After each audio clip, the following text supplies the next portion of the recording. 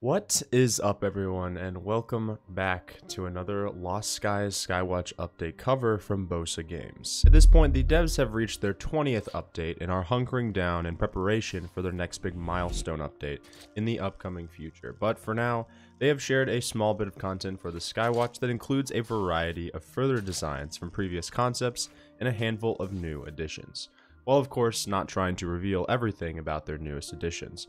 To start off, we do begin with the team's UX designer, Ellen, who has been working on what appears to be an updated look at the compendium. Here we see the different items categories and acquired knowledge formatting in the book, which now seems to have actual designs in the empty slots, and item images and descriptions, along with more detailed icon art on the side panel. In addition, the team's principal game developer, Tom Jackson, has been developing some energy walls and VFX, where the devs provide a small video GIF showing off the player grappled to an object above, who is swinging and walking along the wall while shooting it, where there are some detailed electronic effects and what appears to be some kind of light-based reactionary effects as the body of the player is close to the wall itself, and even individual pulsating energy spots that form at any place the wall has also been shot. They mention that this will be something that you can use in the island creation process. I can only guess this means also for players to use as well in their own island development, which would allow you to potentially block off different areas of interest, which could also possibly work as a form of glass, effectively setting a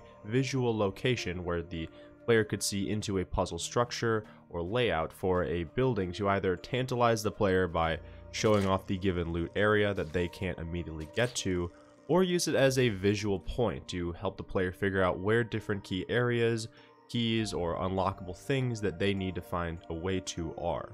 This holographic wall also seems to have a more electronic and almost grid-like cyberpunky feel to it, which is very different from the Gaul-style designs that we have seen in previous shipyard bubble related stuff. Next up, the team's principal artist, Andy Green, has been hard at work for the game's wind implementation, where they provide one more small GIF showing off the visual windy slipstreams overhead and their reactionary grass movement from the player's clothing as well, where in this example you may notice the character's black cape / scarf that seems to fold over in the same visual direction for that windy stream. The devs have also been working on the previously concepted square and sphere physics puzzles, which are planned to be utilized with the recent Atlas lifters and the player's grapple ability to levitate and drag said objects into their respective holes for unlocking possibly new areas or new devices. Similarly, the team has decided to entirely revamp previous puzzle assets and even updating all of the Saborian and wooden textures and shaders, which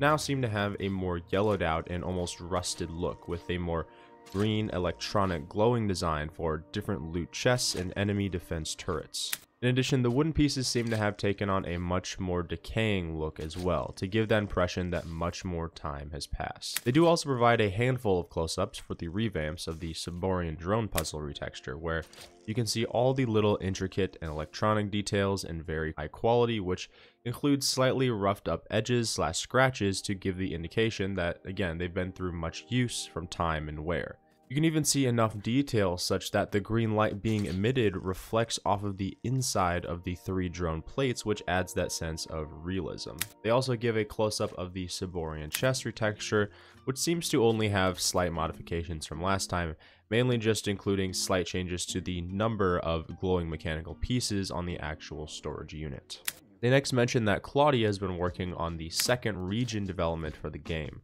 which will be more autumnal in nature, where they provide a beautiful video of what seems to be the in-game camera mode, flying through different environment and structures, and from what I can see and only guess is entirely new looking stone architecture that has a beautiful, almost gothic style silhouette, which in my opinion looks stunning, especially with the light refracting off of the floating air particles. In addition, they also give us an example for a Region 2 work in progress island, which has many of those same autumn-like accents to the trees and grass on the left there, and has the same placeholder model that was mentioned for the Gaul Arc that we've seen once before. I would imagine in this sense that they either haven't come up with a finished model for it yet, or don't want to show it off for this update, With this new region, the team has also made some fresh new rock assets that the players likely can use in their islands, which, from what I can tell, are stalagmite type rock formations in larger varieties and even different floating rock assets as well. Lastly, in this second region, they also have one photo showing off the color palette up close, with this sort of yellow tinted grass and red trees, with the red colored bushes and foliage as grass fodder. This nicely transitions into the next addition, that being the early work in progress wind wall that some of you might likely remember from Worlds Adrift, where in the previous game there were different weather walls separating the world into different regions of the game. And while they don't show any close-ups or mentions of the internal functions, likely not to spoil the additional content, they show one very pretty photo of it far out, where it seems the wind wall is just barely peeking out and bordering the top edge of the frame in the distance. Another strange thing I also did notice in this photo was the clouds below, where it appears to be some kind of green cloudy mist that we've never really seen before. And while it's too hard to guess what this might be, I thought I might point it out to allow you guys to take a guess at what it could be.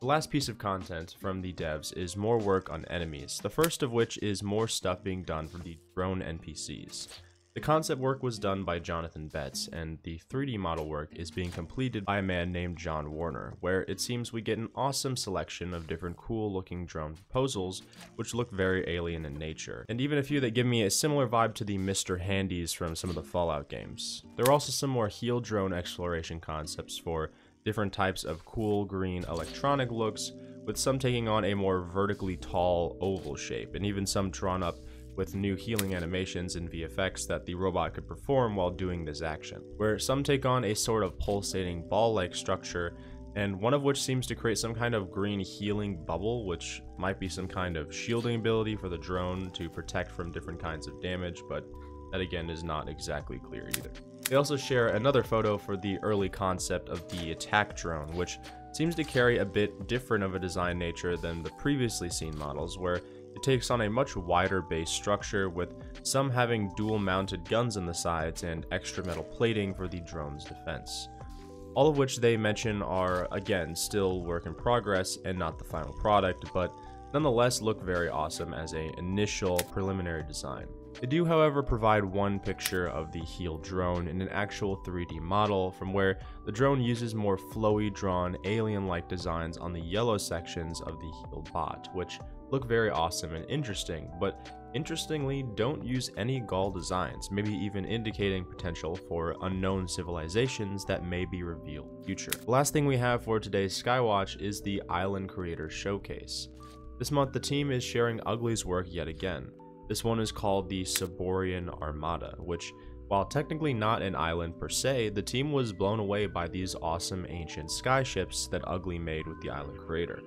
Ugly definitely will have some plans to use these designs for ruined skyships on different future islands, so the team cannot wait to come across these in the future islands, where some of these ships have an absurd amount of detail, some of which even use different turret assets as weapons for the ship itself, including some with very cool self-made engines, and even what looks like the propellers on the far left ship, which seems to take after the V-22 Osprey area vehicles that you might see in some of the Avatar movies. And that is all the devs have shared with us this time around, and while the content was definitely lighter than usual, from what they have shared, it seems the team likely has been putting most of their time into the next upcoming update milestone, whatever that may be, and only time will tell what that is at this point, frankly. So I do hope you all have enjoyed, and like always, have a beautiful rest of your day, boys. Peace.